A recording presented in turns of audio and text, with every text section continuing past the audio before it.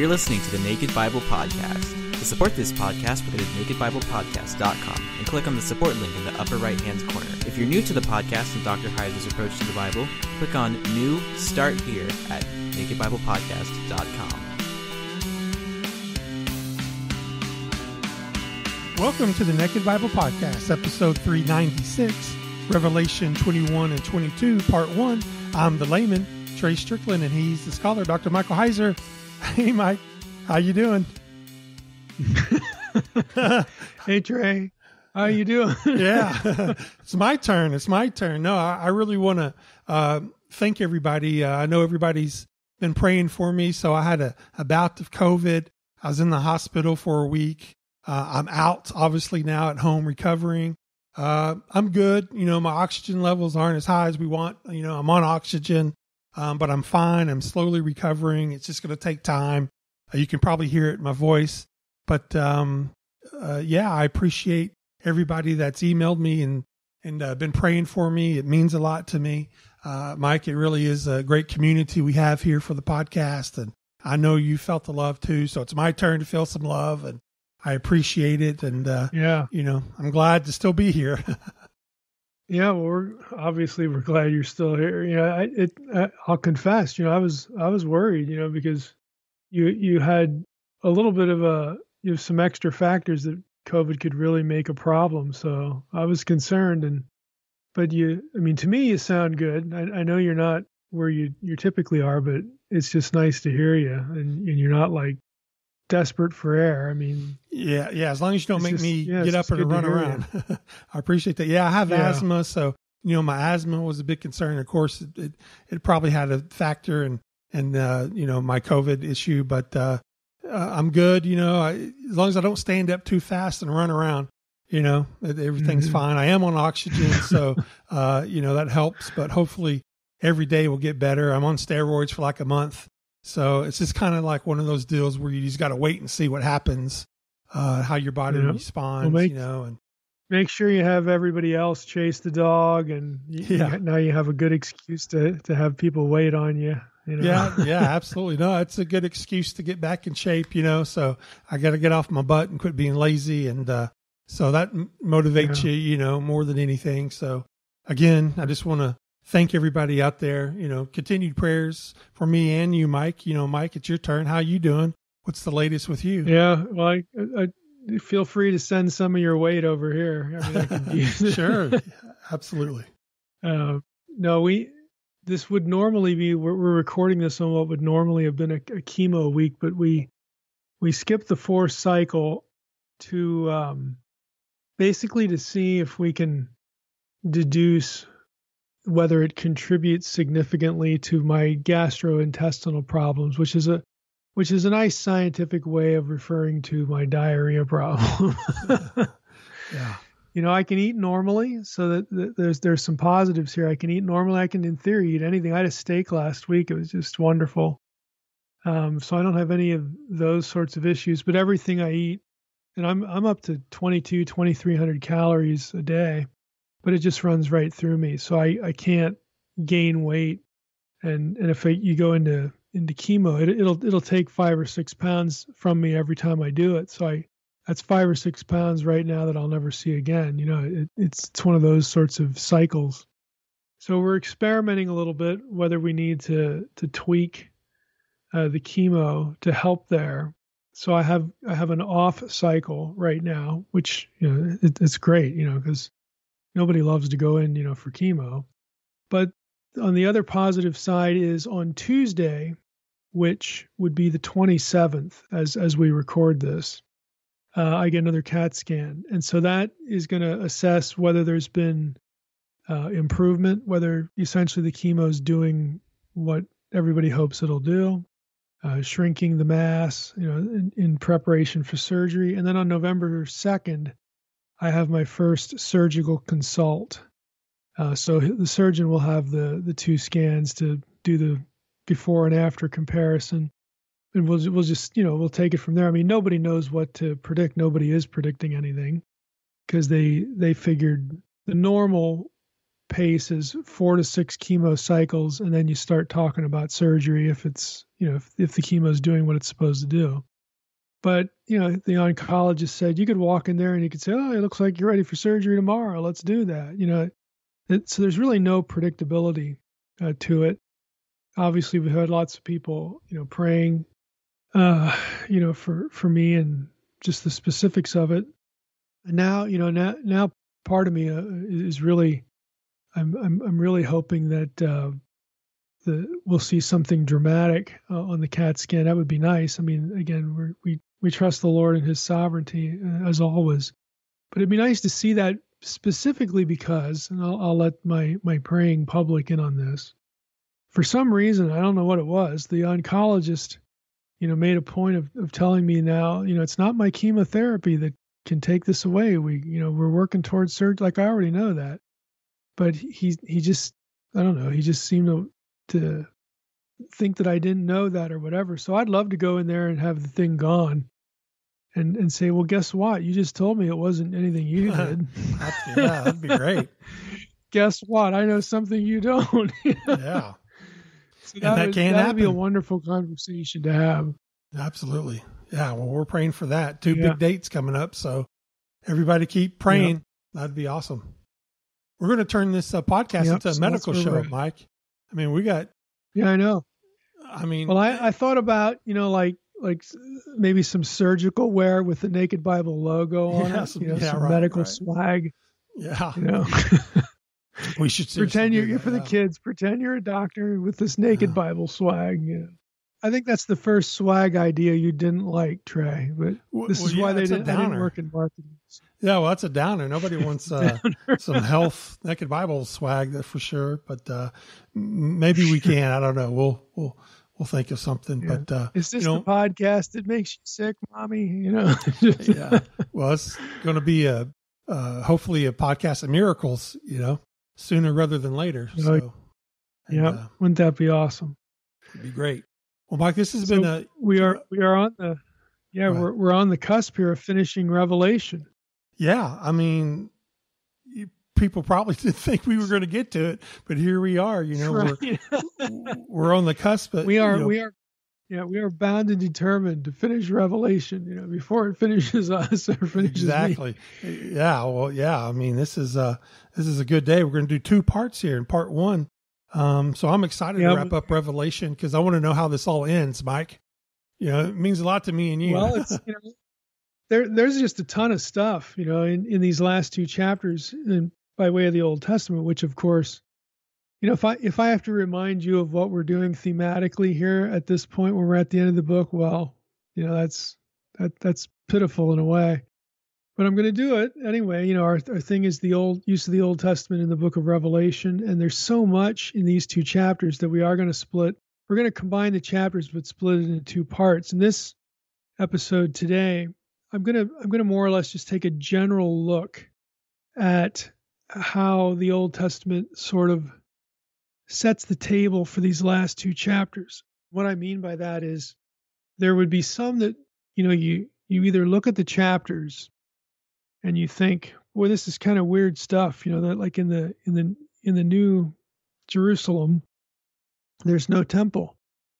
Like what happened to the temple? Because there's all this emphasis on building a 3rd temple.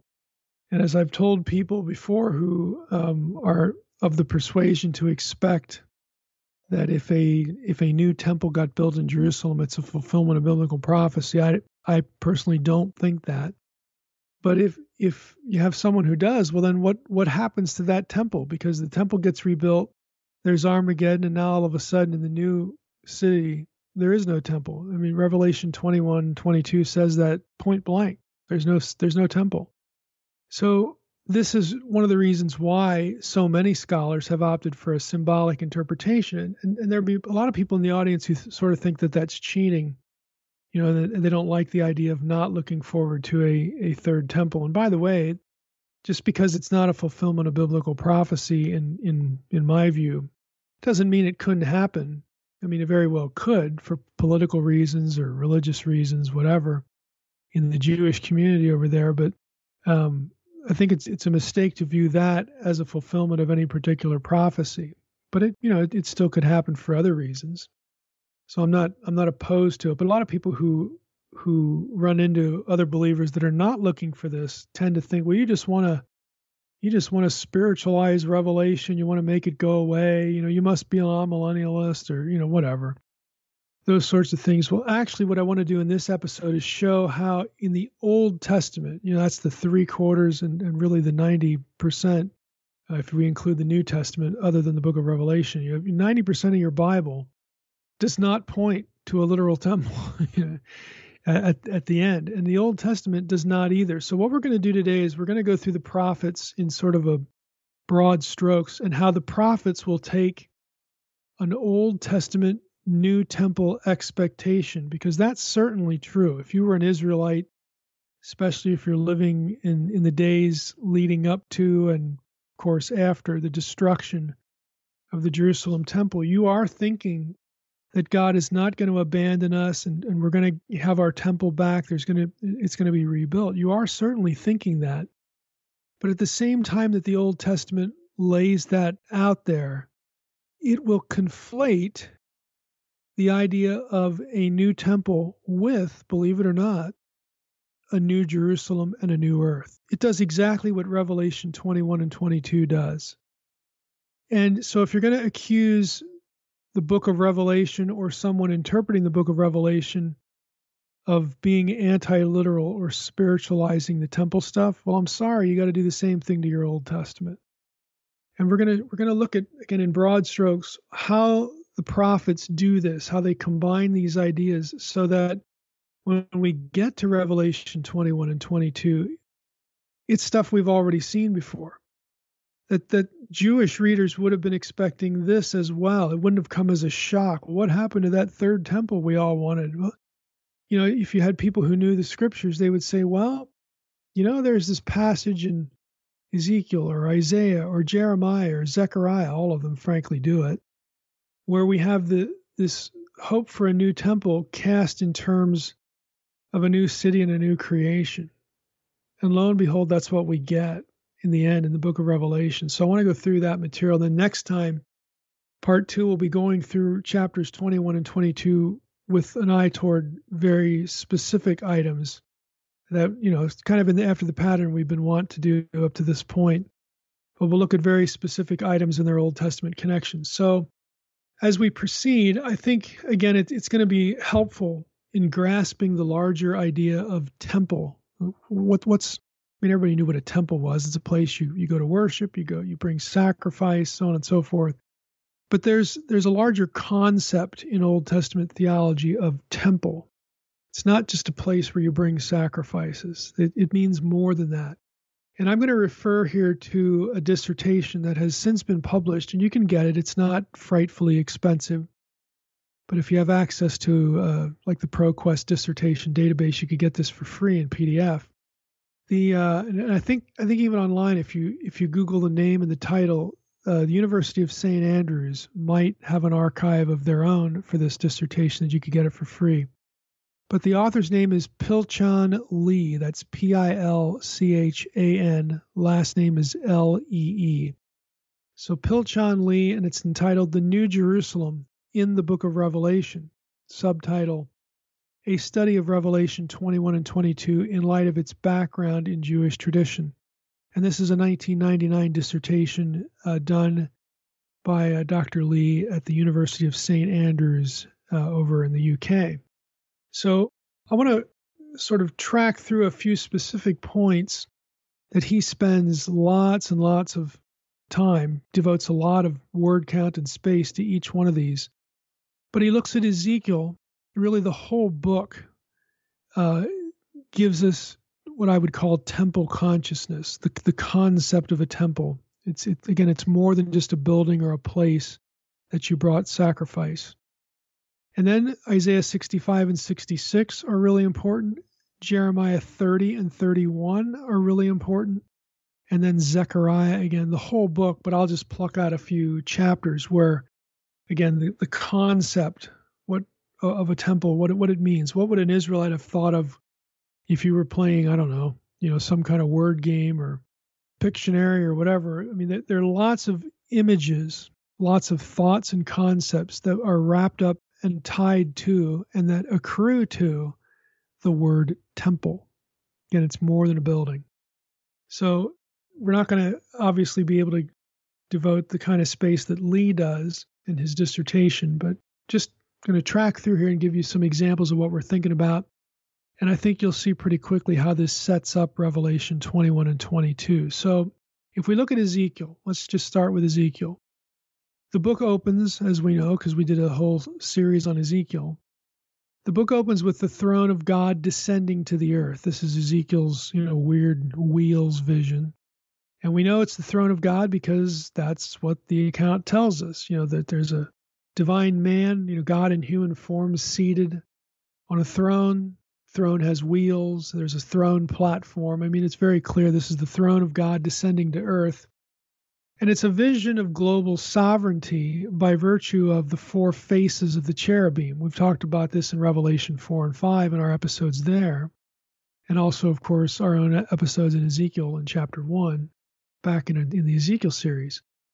The four faces of the cherubim are the cardinal points of the Babylonian zodiac. That is not a mistake. It's deliberate. It's intentional. Ezekiel is using imagery that would be familiar not only to the captives in Babylon, but to Babylonians as well. We have a vision here of the four cardinal faces of the cherubim, points of the zodiac, and the messaging is obvious. God rules from his temple, and his temple is descending.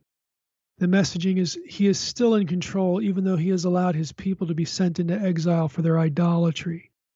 That doesn't mean he is beaten. It doesn't mean his program is beaten. God's program is not going to be thwarted even by the disobedience of his own people. He is still in control. So the fact that his throne is portrayed in this manner, where you have the four corners of the earth accounted for, means that the scope of his rule is the entire earth and all the nations, not just, Israel, but all the nations.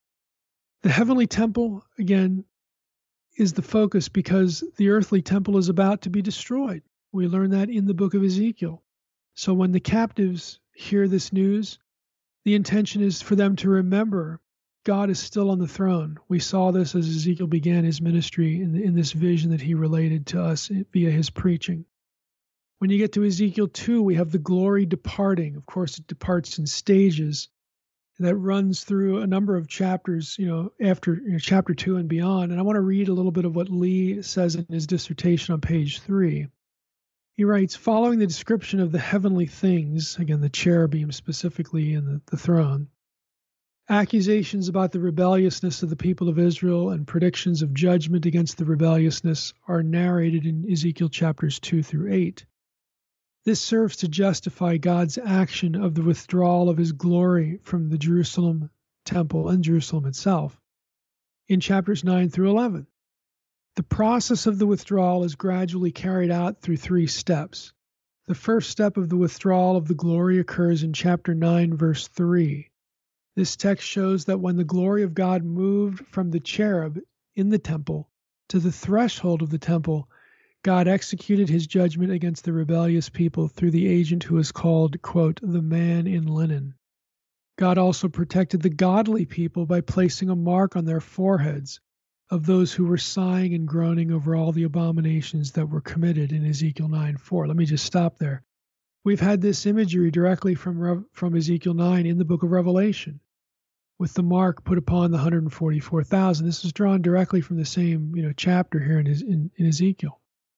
Back to Lee, he says, this immediate action of the man in linen, putting the mark on the foreheads of the godly, indicates that the removal of God's glory from the temple necessitated the judgment against Israel. Everyone who doesn't have the mark is going to be judged. And this is outlined in Ezekiel 10, 2 through 9. In Ezekiel 10, 18 through 19, the process of the removal is once again advanced. In particular, the phrase, quote, the cherubim rose up from the earth, unquote, in Ezekiel 10:19 clearly represents the departure of the glory of God from the earthly temple.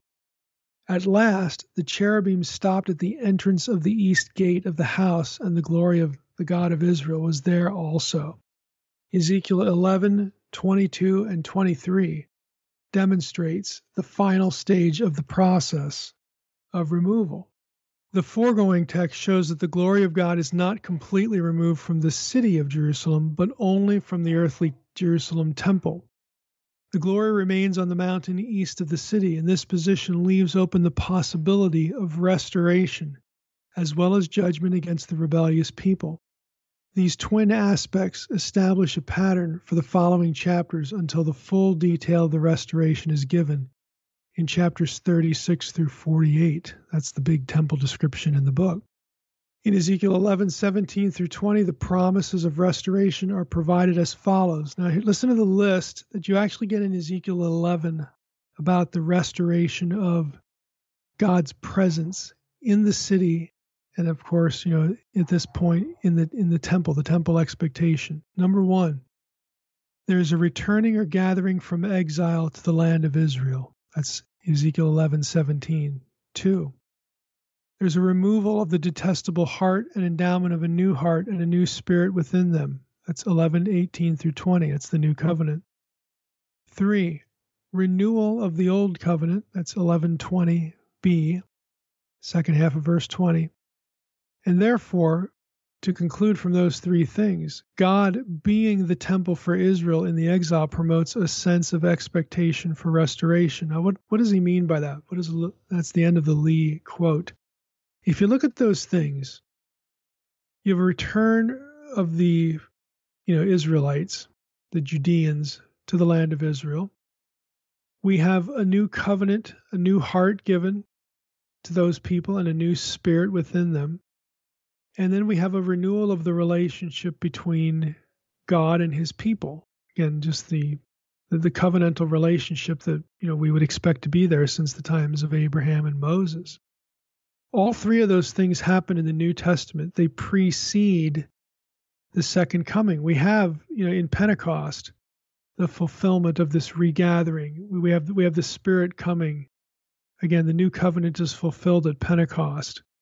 The family of God is essentially reborn, and now it's renewed. That yes, there's a covenantal idea that has always existed all the way back again, Abraham and Moses. But this new covenant is going to include new people, the Gentiles. Okay, so we've had all these things, and they're easy to detect in the New Testament, but they're all precursors to this idea of getting this new temple, getting the very presence of God, back on earth, and a new city, because the city was destroyed too by the Babylonians. It's not just the temple, it's all Jerusalem. So the expectation is to have a new Jerusalem that's as good or better than the old, a new temple, and all these things in the prophecy of Ezekiel precede that. Okay? Now Lee goes on to outline a series of events in his dissertation. He goes through Ezekiel 12 through 35. And he goes through a whole series of these, and this is the part where we just can't reproduce this in a podcast. There's a dozen of them that demonstrate the opportunity for an expectation of restoration of the people of God and a new city, a new temple, all this. Now the first of those is the establishment of an everlasting covenant by remembrance and renewal of God's covenant with Israel in the past. We get some of that in Ezekiel 16. Then there's the gathering of the people that he was referred to in chapter 11. It gets referred to again in Ezekiel 20. Third example, there's a prophecy of peaceful, safe, and bountiful life upon their return to Jerusalem from exile. The returning captives have safety in life. They build houses. They plant vineyards. This is Ezekiel 28, 25 through 26. The fourth is a prophesied new creation itself, cast in Edenic terms. And here I'm going to quote from Lee's summary. He says, especially this third and fourth illustration of the events of Ezekiel Ezekiel chapter 12 through chapter 35. He summarizes this way. We read about the banishment of wild animals from the land. We read about sending of seasoning showers as God's blessing, the trees yielding fruits and the productiveness of the land, the acknowledgement of God. There's no more plunder for the nations. There's no more animals of the land to devour people. They live in safety. There's plenty of provision of splendid vegetation with no more hunger in the land. There's an end to suffering from the insults of the nations. Israel belongs again to God as his sheep in his pasture. And that really derives from Ezekiel 34, 25 through 30. It sounds a lot like Eden, doesn't it? It's supposed to. Because this ultimately is where everything is headed back toward. So we have prophecies of the new covenant, national resurrection, national restoration, an Edenic set of circumstances in the land. This is, Ezekiel 12 through 35. And when you hit Ezekiel 36, then the national resurrection idea gets really ramped up. Ezekiel 37 is the dry bones. All these chapters we've done episodes on, specifically episodes 150 through 157, 341, 342, and then 391 and 392 to loop in Ezekiel 38 and 39. Now, for our purposes here today, there are several points to be made from all of this as it pertains to the book of Ezekiel. What Lee is trying to embed in our consciousness about how Israelites, especially those coming out of exile or expecting to come out of exile, would have thought about temple. First, there's a restoration of a new Jerusalem with a temple. That was certainly expected by Israelites, so they anticipate getting back what was lost. Second, this new Jerusalem, strangely enough, gets cast in restored Edenic terms. So rather than specifically talking about a building or any one element of a city, the whole land is in view. And again, you get this Edenic description about no more hunger, no more disease. And there's always enough to eat, always enough rain. Even the animals that would kill us, aren't going to kill us anymore. There's no nations around us to threaten us. If they rebuild a temple today in Jerusalem, there are plenty of nations around them that would still want to threaten Israel. In fact, the circumstances of a third temple would make it worse. Okay, so it doesn't really conform to what Ezekiel is talking about here. The end, the new city, the new Jerusalem, the new Eden, the new earth. It certainly fits the description. So, but all the way back in the Old Testament, you get this Edenic feel for what's going on. Third, since the new temple in New Jerusalem was essentially recast as a new Edenic earth in the Old Testament, this sets the stage for Revelation 21, which opens precisely that way. It describes a city, the New Jerusalem, as the heart of a new creation, and that city actually lacks a temple. I'm going to read Revelation 21, the first 3 verses, and then I'm going to skip to verse 22. So if we actually look at what Revelation 21 says, then I saw a new heaven and a new earth. Okay, this is right after what? It's right after the second coming. It's right after chaos has been dealt with in the lake of fire. Okay, we talked about these things in 2 installments with Revelation 19. It's after all these things, the demise of Antichrist and whatnot. I saw a new heaven and a new earth, for the first heaven and the first earth had passed away, and the sea was no more. Again, it's probably my favorite verse in the New Testament. Sea is a chaos image. There's no more chaos. And I saw the holy city, New Jerusalem, coming down out of heaven from God, prepared as a bride adorned for her husband. And I heard a loud voice from the throne saying, "Behold, the dwelling place of God is with man." Now, let me just stop there. He's not describing a new temple. He's describing a new city, Jerusalem. I heard a loud voice from the throne saying, "Behold, the dwelling place of God is with man. He will dwell with them, and they will be his people. And God himself will be with them as their God. He will wipe away every tear from their eyes, and death shall be no more. Neither shall there be mourning, nor crying, nor pain anymore, for the former things have passed away." And you go down to verse 22, and John is very clear. He describes the city with the streets, gold like clear glass, and all these different gemstones, all the imagery of the city and its splendor, the spectacular nature of it. And then he hits verse 22 and says, "And I saw no temple in the city, for its temple is the Lord God, the Almighty, and the Lamb." That's the temple. God himself, and of course the Lamb, who is the risen Christ. There's no building there. It's them. Okay? So I think it's important to just hear what Revelation 21, how it starts out, that there is no temple. And we would think it's odd. Why are you fixated on describing the city, John? What's all this new earth Edenic stuff going? What about this? What about the new temple? The temple is God. The temple is the returned Christ. I hate to use this language, but it looks like John spiritualizes the temple. And according to some, that's what he's doing, because he's not talking about building a structure. He's not talking about a structure at all. He's talking about the body of Christ. Christ himself is the temple. Okay, God and Christ are the temple. So right away, it takes you into this mode. And this is the point of our episode today. That's not at odds with the Old Testament. It's actually in concert with it, because the Old Testament will take expectations of a new temple and it will conflate them with the vision of a new city and a new earth. It's exactly what Revelation 21 and 22 does. Now, if you recall our earlier podcasts on Revelation 19, we did 2 parts.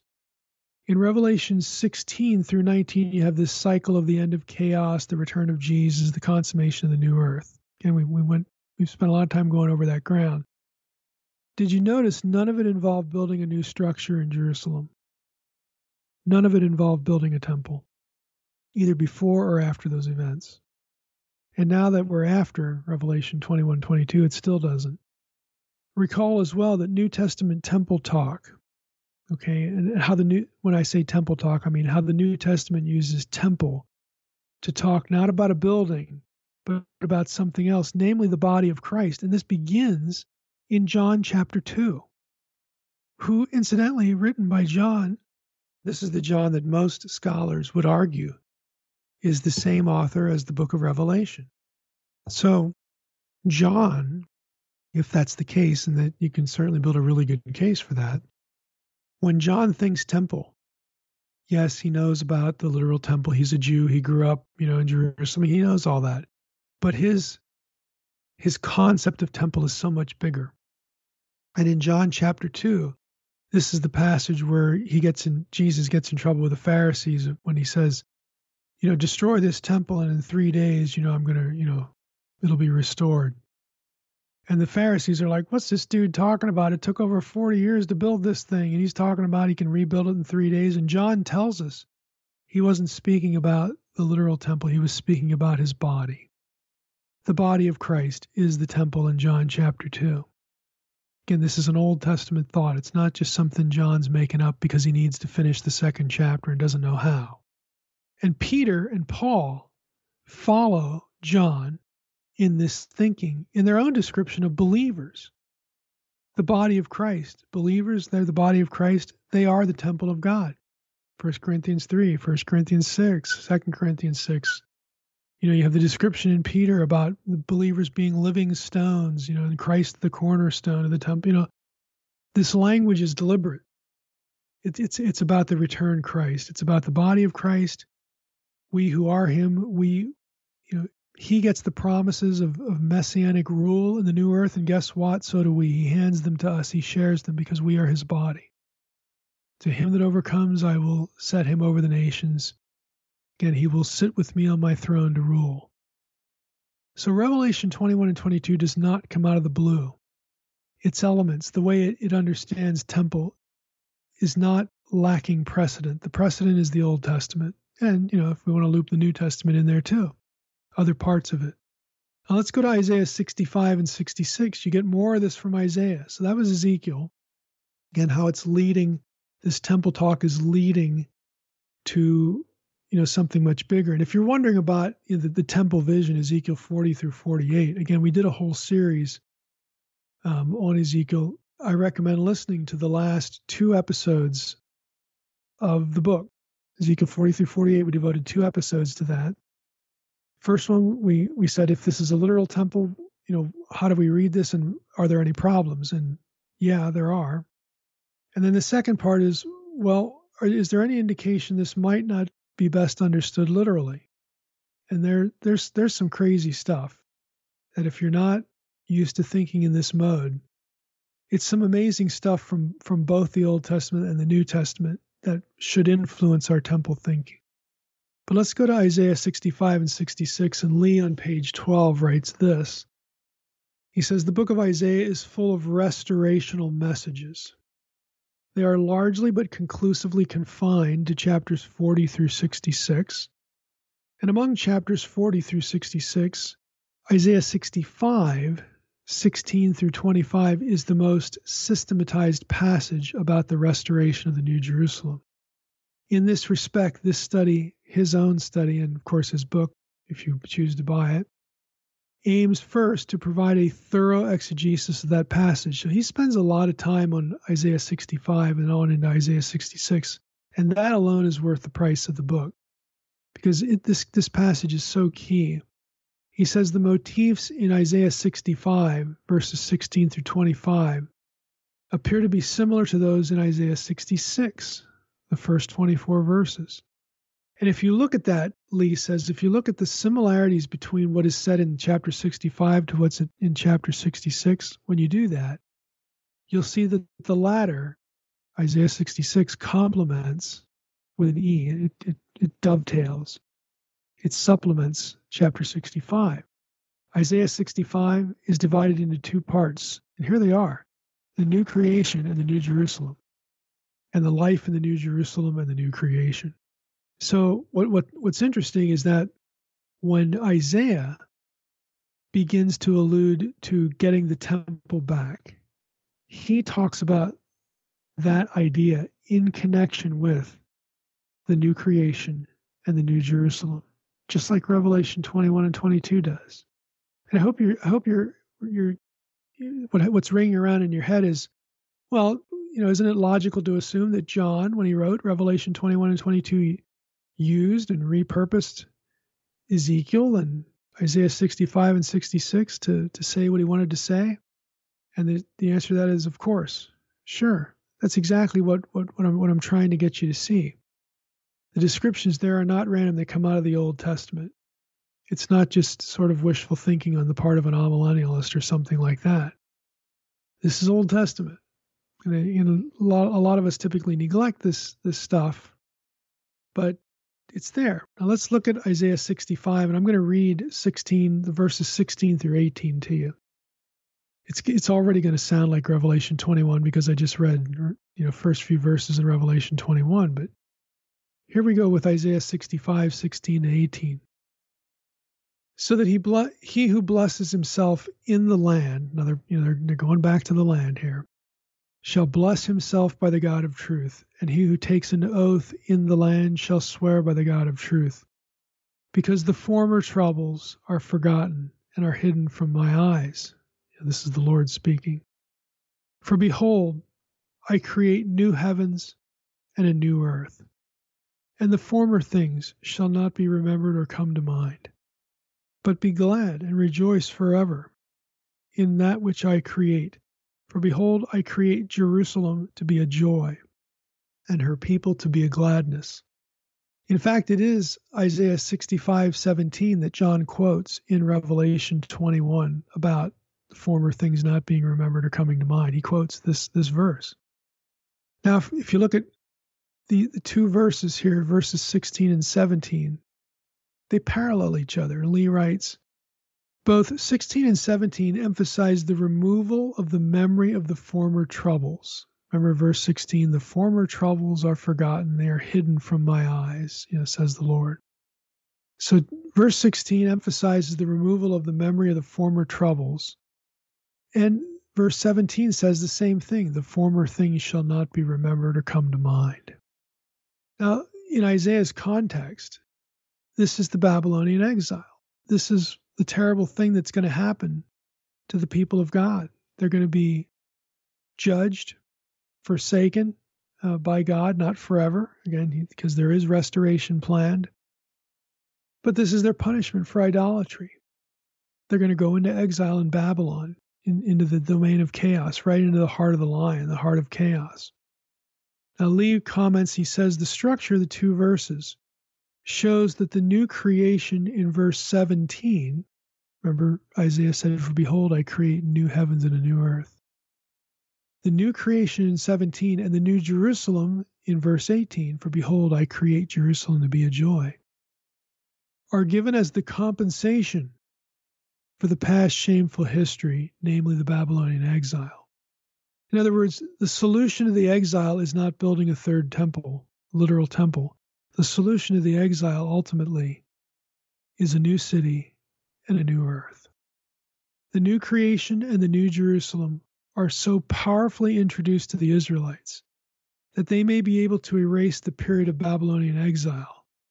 Moreover, verse 18 illustrates God's creative work spoken of the New Jerusalem in that verse, as well as the new creation in verse 17. In this case, the summons to joyfulness in verse 18 stresses the greatness of the New Jerusalem by its insertion just before the reference, to that, in the actual passage. Now, Lee goes on in his dissertation. He goes on in regard to how the New Jerusalem is closely related with the new creation. He writes this: the restoration of Jerusalem entails the restoration of creation, just as Isaiah 65, 19 through 25 will show below. Let me just stop there with that first sentence. Do you realize that there are a number of passages in the prophets that link the restoration of Jerusalem to the restoration of creation itself? So that what that means in practical terms is if you build a third temple today, and let's say you cleaned up Jerusalem, you got rid of all the terrorists, you had no crime, you had this wonderful society where people are dwelling in peace. I mean, none of this would happen if we built a third temple today anyway, because again, it would infuriate Israel's enemies. But let's just say it did. What's supposed to happen along with it is the new earth, the new creation. Those things go hand in hand in the Old Testament. And I have yet to come across someone who really enjoys, and it's not a crime, it's not a sin. They enjoy the idea of Israel getting a third temple. It would be cool, and I'll admit it would be cool. I'd hold my breath again because of the enemies around her, but I have yet to come across anybody who really is into this idea of a third temple mention that, and when this happens, then we get the new Eden, we get the new creation, which of course involves the destruction of the old one. What I'm getting at here is everybody seems, again, there are a lot of people who look for the former, but they forget the latter because they don't know their Old Testament well. They only see part of it. You can't talk about a restored Jerusalem without talking about the restoration of creation, unless you just don't mention the prophets. Well, good luck with that. That would really be cheating on a grand scale, to be honest with you. These two things go hand in hand in the prophet's mind. So back to Lee, he says, generally speaking, Jerusalem or Zion is the center of God's rule in the history of Israel. He cites Jeremiah 3:17, Ezekiel 5:5. While God rules the whole universe, he focuses his rule on the nation Israel. While he rules the whole land of Israel, he reveals his ruling power through the city, Jerusalem. Therefore, Jerusalem is the place which illustrates the fact that God rules the whole universe. Okay? People see God's glory through the city. Therefore, it is possible to say that the New Jerusalem is the center of the new creation. It certainly is in the book of Revelation. In the new creation, Lee says, the New Jerusalem is the place which reveals God's sovereignty more gloriously than any place else, though the new creation itself also reveals it. Therefore, without the New Jerusalem, the new creation is meaningless. Accordingly, the restoration of Jerusalem results in the restoration of God's sovereignty, and the restoration of God's sovereignty results in the restoration of creation. Pardon me if I dip back into Revelation 19 a little bit, but can we see now why Armageddon is not about the plains of Megiddo? Again, there's no mountain there anyway. It's about Jerusalem. It's about Zion. Jerusalem is the linchpin to all of it. And by the way, an amillennialist wouldn't say that. I would, because I'm not an amillennialist. Again, we talked about this in Revelation 19 as well. It doesn't bother me in the least that I don't fit the typical nomenclature. Oh well. Okay, these things are in the text, and it's up to us to try to figure out how to understand, how to connect the dots that are in the text.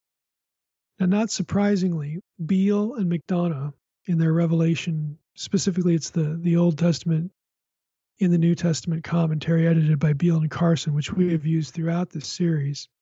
So it's a great tool. But Beale and McDonough, who wrote the chapter on Revelation, they pick up on this trajectory, this linkage, and they write this. The new cosmos will be an identifiable counterpart to the old cosmos and a renewal of it, just as the body will be raised without losing its former identity. The qualitative antithesis between the first world and the second one is highlighted by Isaiah 65:17 and Isaiah 66:22. Let me just read both of those. Isaiah 65:17, we'll read them in tandem here, says, For behold, I create new heavens and a new earth, and the former things shall not be remembered or come into mind. And now Isaiah 66:22, scroll down here and read that, says, For as the new heavens and the new earth that I make shall remain before me, says the Lord, so shall your offspring and your name remain. Then verse 23 will throw in, From new moon to new moon, from Sabbath to Sabbath, all flesh shall come to worship before me, declares the Lord. I mean, these two things go together. The qualitative, like they say, like Beale and McDonough say, the qualitative antithesis between the first world and the second one is highlighted by these two verses, which stand behind the wording of Revelation 21:1, which dips into Isaiah 65:17 in the Septuagint. For there shall be a new heaven and a new earth. They will by no means remember the former. And if the one is going to endure, like Isaiah 66:22 says, well, so is the other one, because they're linked. Back to Beale and McDonough, they say Isaiah 65:16-18 makes a qualitative contrast between the former earth, where the first affliction of captivity occurred, and a new heaven and a new earth, where there will be only enduring joy and exaltation. Isaiah 66:22 affirms that one of the qualitative differences is that the new heaven and new earth will remain forever, in contrast to the old which passed away. Revelation 21:1 portrays the future fulfillment of the two Isaianic new creation prophecies. Judaism, more widely, Second Temple Judaism, also conceived of the new creation as a renewal or renovation of the old. And he cites a bunch of passages here from Jubilees 1 and 4, 1 Enoch 45, 2 Baruch 32, so on and so forth. I mean, these ideas are linked together. And when we try to interpret these things, we need to honor the linkage. We need to not put asunder what God has joined together, in the text. Now, one last thought before going to Jeremiah, because we have Jeremiah and Zechariah to pick up yet. Scholars have noticed that the blessings or conditions described for the New Jerusalem and New Creation are the reverse of the covenantal curses found in Deuteronomy 28. Remember Deuteronomy 28 and 29, these are the blessings and the cursings and the blessings that have to do with remaining in the land or being expelled from it. So Pilchon Lee in his dissertation writes this. He says, in the New Jerusalem, nature will be restored into the original peaceful condition of the Garden of Eden, where wild animals will not prey on the domestic animals. He has a reference here to 43:20, Isaiah 43:20. This peace in the animal world provides safety and security for people in the New Jerusalem. This is also the reversal of the covenantal curses in Deuteronomy 28:26. And he has another cross-reference here to Isaiah 13:20-21.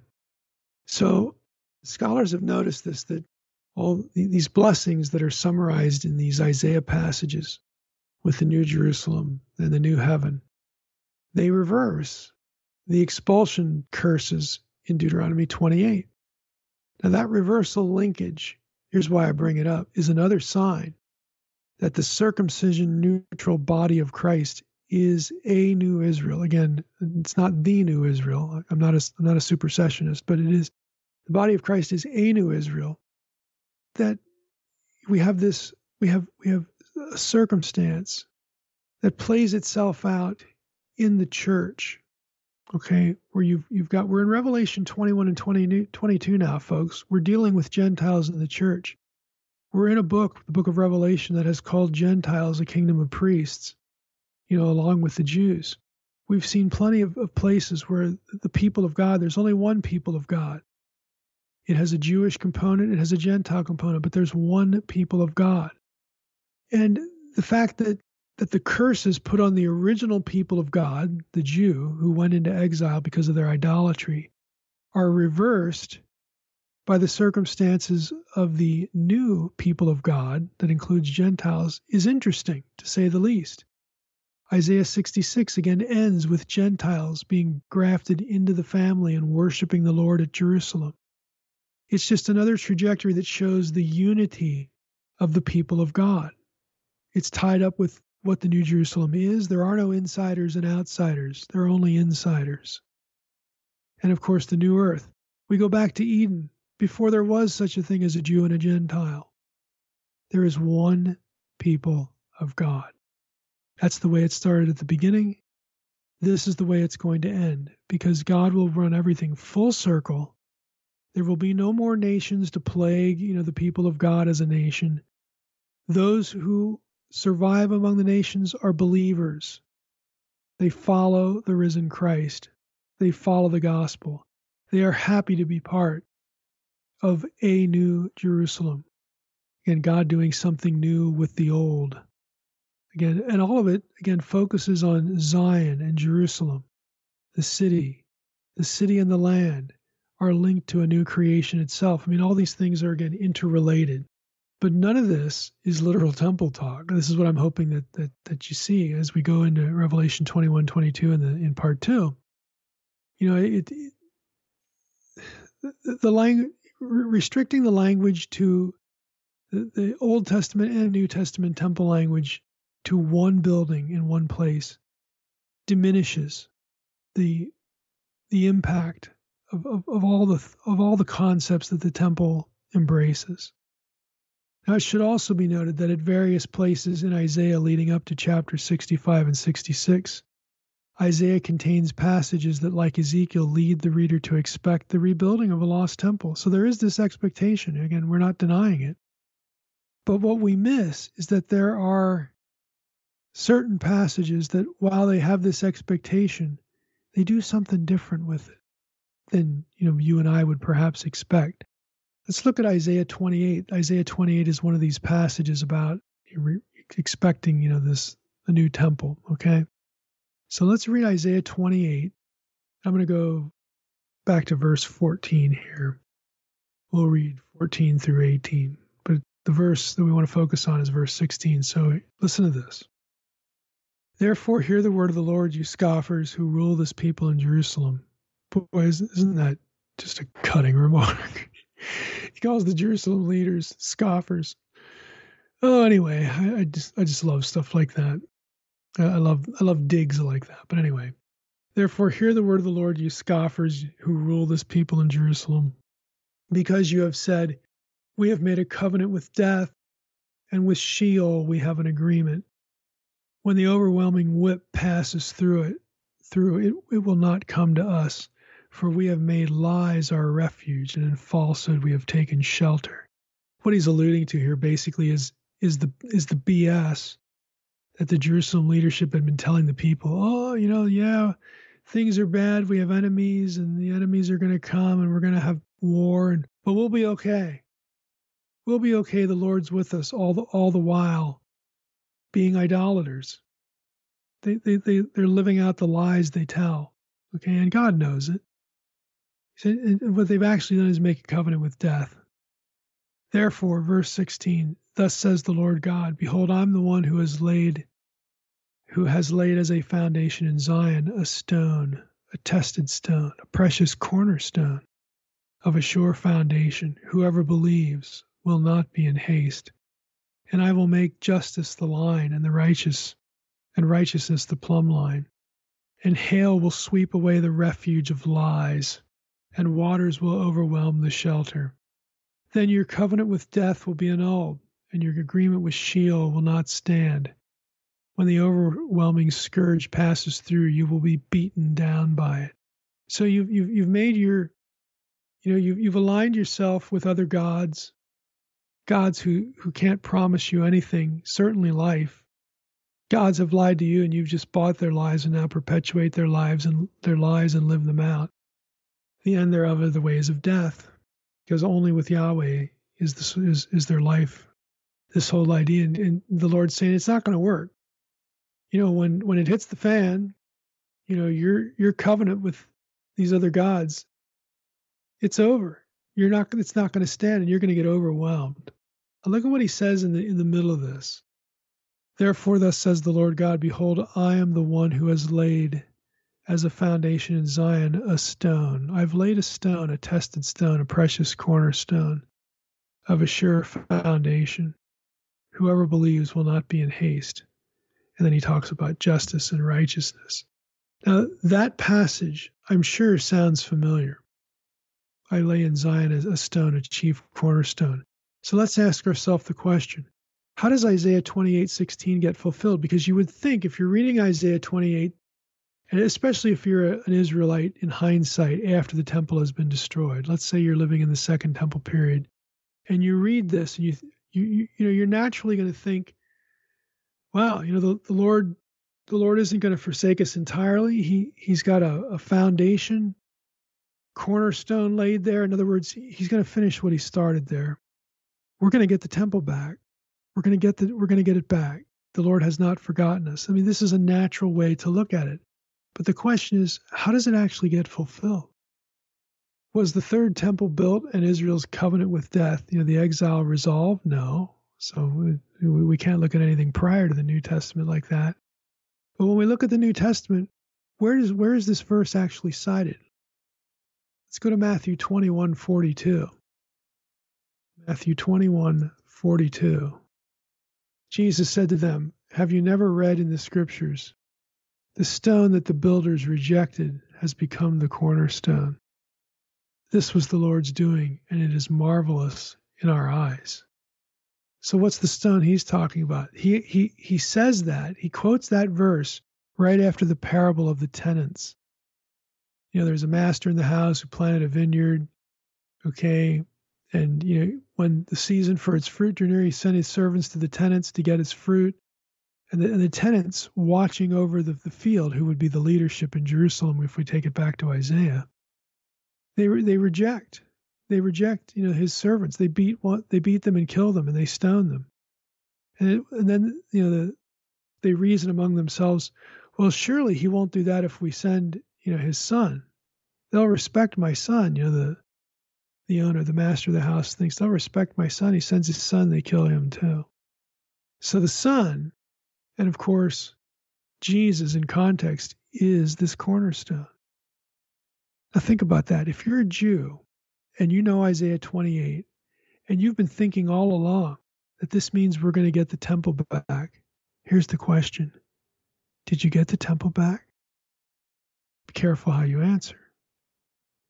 You didn't get a literal building, but you got the Messiah.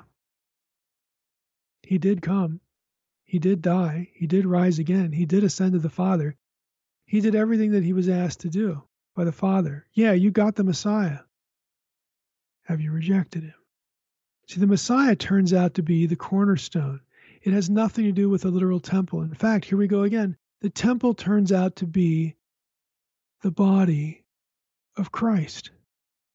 Christ himself. He is the temple. So that's Matthew 21:42. How about Acts 4:11? This is the other place where the passage is quoted, the Isaiah 28 passage. So we've got Acts 4:11. and this is, the apostles preaching to the rulers, to the rulers of the people and the elders, to the perfect audience. This is just after they've healed someone. And of course, the leadership is irate. Then Peter, this is verse 8, filled with the Holy Spirit, said to them, rulers of the people and elders, if we are being examined today concerning a good deed done to a crippled man, by what means this man has been healed, let it be known to all of you and to all the people of Israel that by the name of Jesus Christ of Nazareth, whom you crucified, whom God raised from the dead, by him this man is standing before you well. And here's the verse. This Jesus is the stone that was rejected by you, the builders, which has become the cornerstone. And there is salvation in no one else, for there is no other name under heaven given among men whereby we must be saved. Now again, if you're a Second Temple Jew and you know Isaiah 28 and you're expecting a literal building to come out of that prophecy, and you've heard about or maybe seen the events of Pentecost, you're living in Jerusalem where you see the followers of Jesus telling you that the new covenant has come. You've seen the gathering of people, of Jews from all over the world, for Pentecost. And how they go back believing and preaching about the Messiah, how that's going to be a reversal of Babylon, the whole exilic situation. And then you hear about this healing, or maybe you witness it. And then these guys who just healed this man and who did what they did on the day of Pentecost, where 3,000 people believe and are saved, say, hey, that cornerstone passage back in Isaiah 28 that we were all kind of thinking at one point was about rebuilding a temple? By the way, they have a temple. The one that hasn't yet been destroyed by the Romans. Guess what? That's not really the temple. The chief cornerstone, the stone that Isaiah talked about, is Jesus. And this is what I mean by New Testament, and now we're finding out Old Testament temple consciousness. It's just a bigger concept than a building. So let's go to Jeremiah 30:31 real quickly. Lee introduces the contribution of these two chapters and temple thinking this way. He says, Jeremiah lived during the period of upheaval in both northern Israel and southern Judah. Most of his message appears to contain judgment against sinful Israel. However, the messages of restoration are included with the dreadful judgment messages. It's a nice way of summarizing the whole book. Lee says, in other words, the messages of restoration are fragmentarily scattered throughout the book without an apparent coherent structure and presentation. They're just sprinkled in there. Where the pronouncements of judgment are predominant, this location implies that God's judgment will eventually lead to restoration and guarantees to reverse the curses caused by God's judgment. However, these messages in the midst of dominantly judgmental oracles are only fully formalized in chapters 30 and 31. They're kind of presented more formally there, which is the so-called Book of Consolation, and they are corroborated and supplemented by chapters 32 and 33. By the way, chapter 33 is the New Covenant. So let's look at Jeremiah 30:1 through 3, and verses 8 through 11.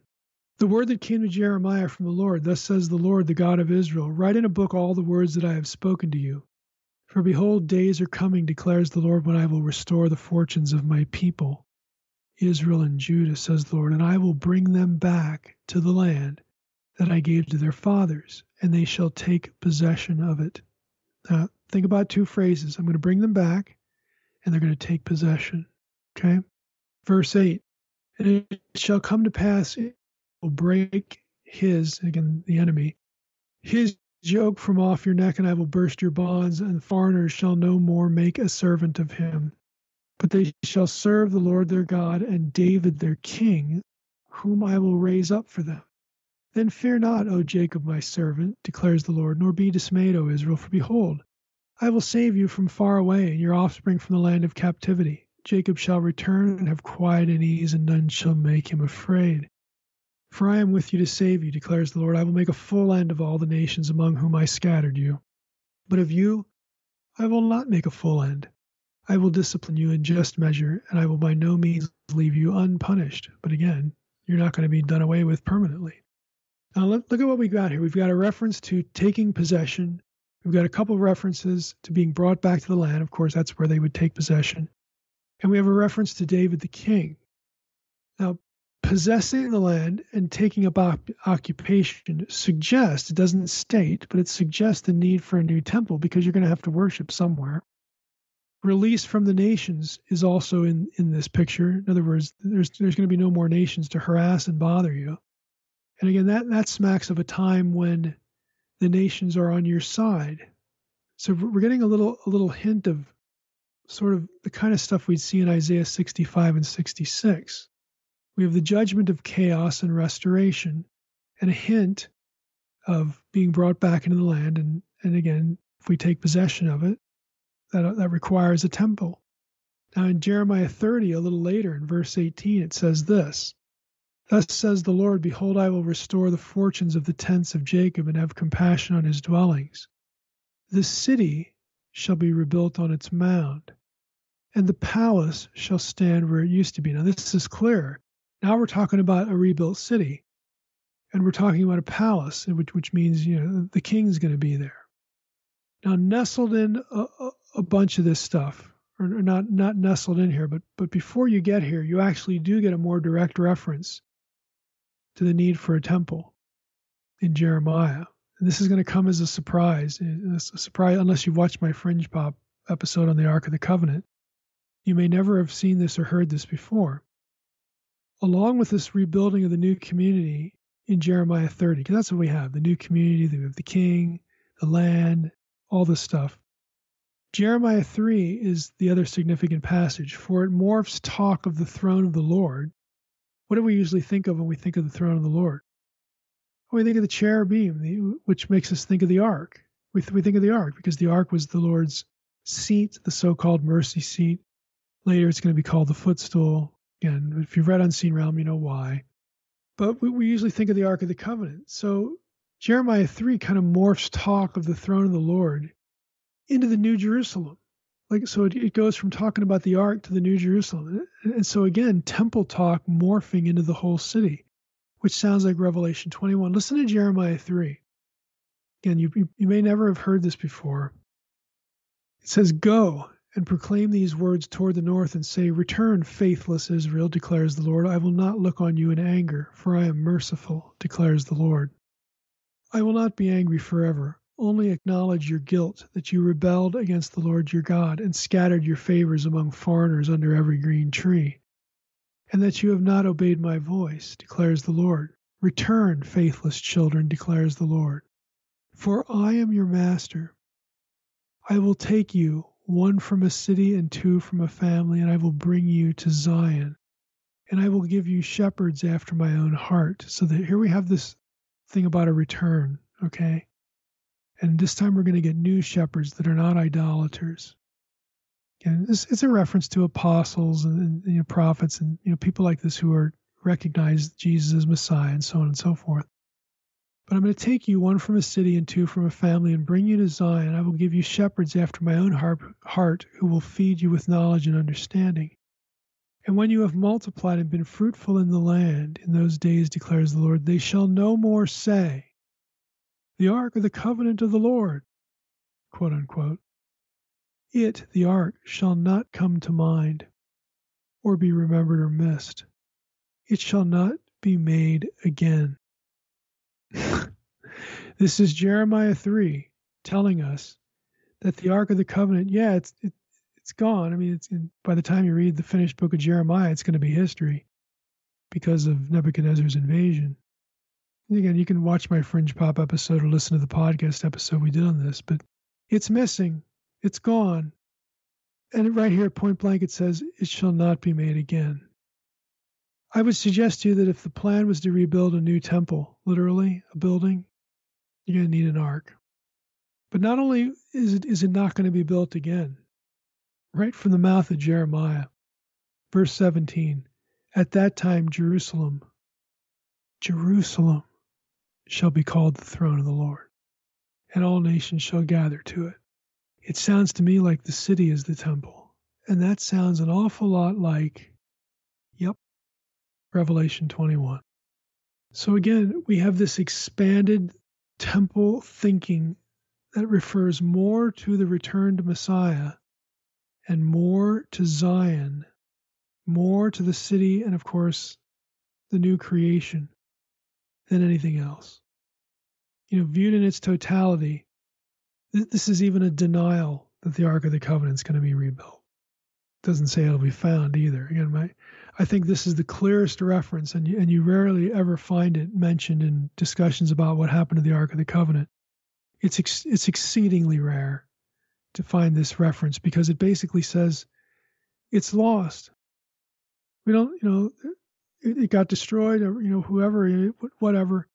Regardless, it's lost and it won't be built again. You're not going to need it because you don't need the temple, because the temple is the returning Lord. The temple is the glory returned to the city.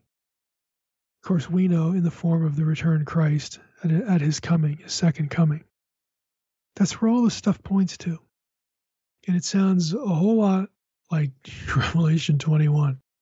So again, this is what you get. And Zechariah, our last little portion here. Zechariah, most scholars divide Zechariah into two sections, chapters 1 through 9, and then 10 to 14. But there's a lot in the book about the exile and the restoration. And when you talk about exile and restoration, you're invariably talking about a new city and a new temple and people being regathered, all these things, that we've seen in these other prophets. So I want to park on a few places in Zechariah because the whole book is filled with this stuff. Zechariah 3, in that chapter, the nation is cleansed. Remember the vision of Joshua, the high priest. He has the filthy garments, which represent the crimes and the sins of the nation. The filthy garments get taken away and they get changed into new garments. So in this chapter, we have the nation cleansed and forgiven. The high priest is restored. His garments are a big deal. He can't minister in a temple unless his clothing is pure. He's clean. So right away we have this sort of temple expectation again, because we have a priesthood expectation. This suggests a renewed priesthood, and you wouldn't renew the priesthood, you would think, unless you're going to have a new temple. So that's built in. Commenting on the priest's clothing of Exodus 28, this is where the priest's clothing originally is designed and created back in the book of Exodus. Lee writes this: throughout the whole chapter in Exodus 28, the high priestly clothes are described as glorious and sacred by precious stones attached to the clothes, and the turban of the high priest, which is associated with an important function to remove the guilt that the Israelites incurred in the holy offerings by a rosette of pure gold on the front of the turban in Exodus 28, 36 through 38.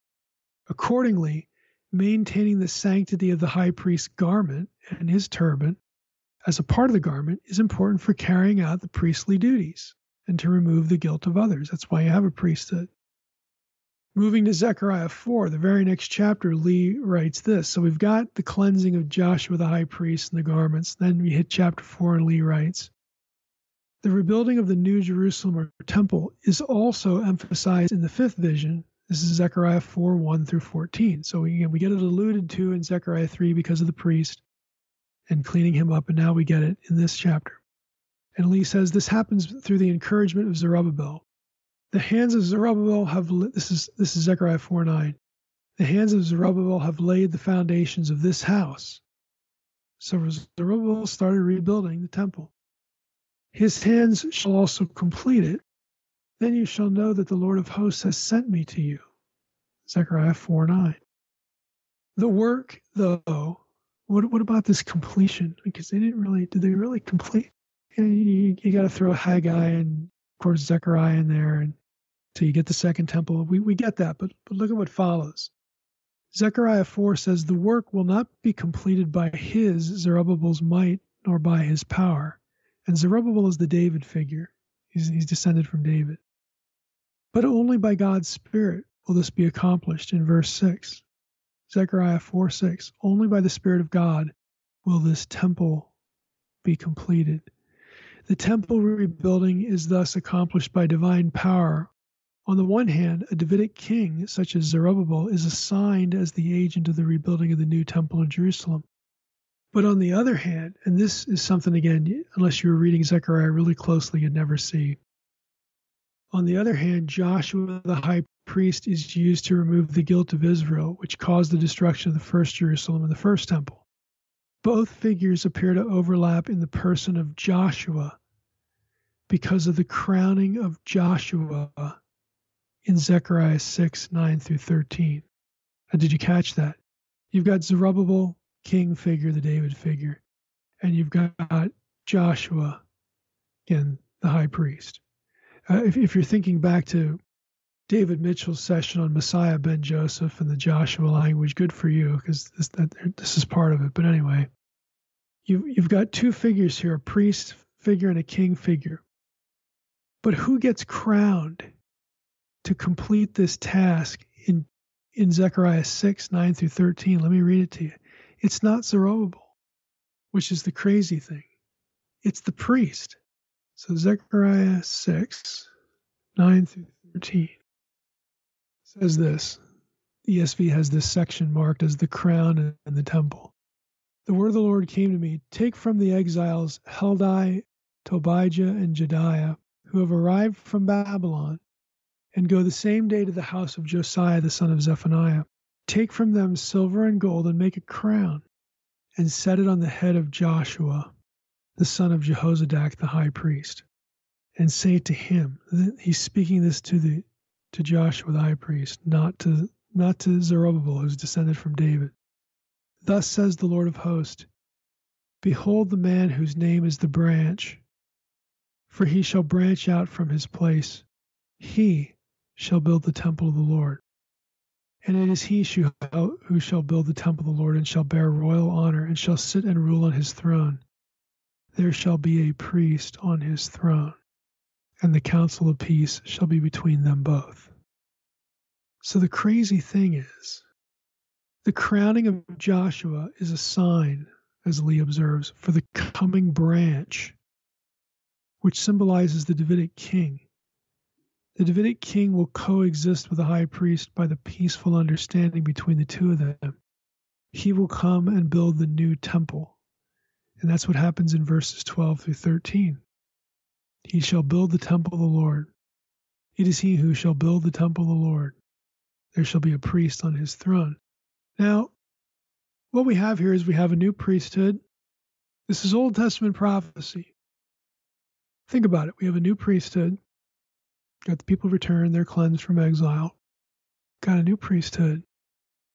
You got a temple that ultimately is going to be built by God's Spirit, and a priest who's crowned king, who is referred to as the branch, whose arrival leads to the completion of a new temple project. Does that sound like anybody we know? It sounds an awful lot like Jesus. It sounds an awful lot like the returned Messiah. So here again we have a conflation of all these ideas merging not into a building and then that's it. They merge into a person. What temple does this priest, who is Jesus, preside over? I'll tell you what temple it is. It's the temple of his body. It's the temple, like all the other prophets say. It's the people of God. Now, a lot more could be said about all of this. We're going to wrap up here. About all four prophets and other things. Again, this is Lee's dissertation. It's been made into a book if you're interested in the topic. But this should be sufficient. The New Jerusalem of Revelation 21 to 22 absorbs temple expectation. That is the expectation of the ultimate end of exile, ultimate forgiveness, restoration of the dwelling place of God with his people, both in terms of a temple, but the land at large, really the world, because there are no more nations to harass Israel. They've been judged. Chaos is over. He's the king of the whole world. All of these things are fulfilled in Revelation 21 and 22 by means of the New Jerusalem and the new earth. You have the New Jerusalem, which itself is linked to the new global Eden. And this isn't spiritualized interpretation. It's Old Testament. It's taking the Old Testament merger. The Old Testament is the one that merges these things in 4 prophets. You've got 4 examples here, and the examples could easily be tripled if we went through Lee's whole dissertation, okay? It's the Old Testament that merges these ideas that have to do with new creation, new priesthood, presence of the Messiah, a new earth, and the people of God with the Messiah returned to earth. There's nothing going on in Revelation 21 and 22's vision of the new earth or new creation, whose temple is the body of Christ, in other words, Christ himself, whose roots cannot be found in the Old Testament. It's all there. And so next time we're going to take a look at the chapter and go through it, in more granular detail and pull out some specific Old Testament things. But this is the precursor. This is the Old Testament precedent. So if you have wondered why we get such weird abstract descriptions of the new city, why is it so big? I mean, it's grotesquely big. It's impossibly big. And it like covers so much land and territory. And what's up with this, no more nations and the sea being no more?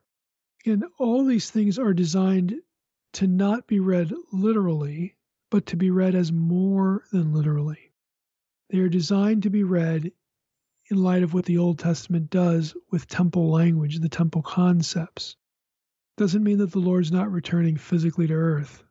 Doesn't mean that we won't see an earthly reign of Christ. We will.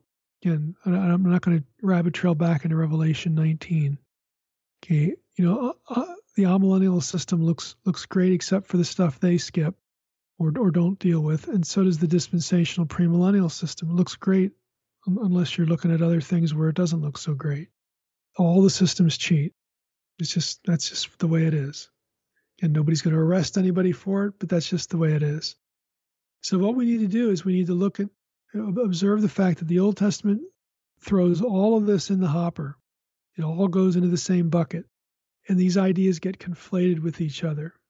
They are prophecies, and the content of Revelation 21 and 22 was never supposed to be read as the fulfillment of one building project.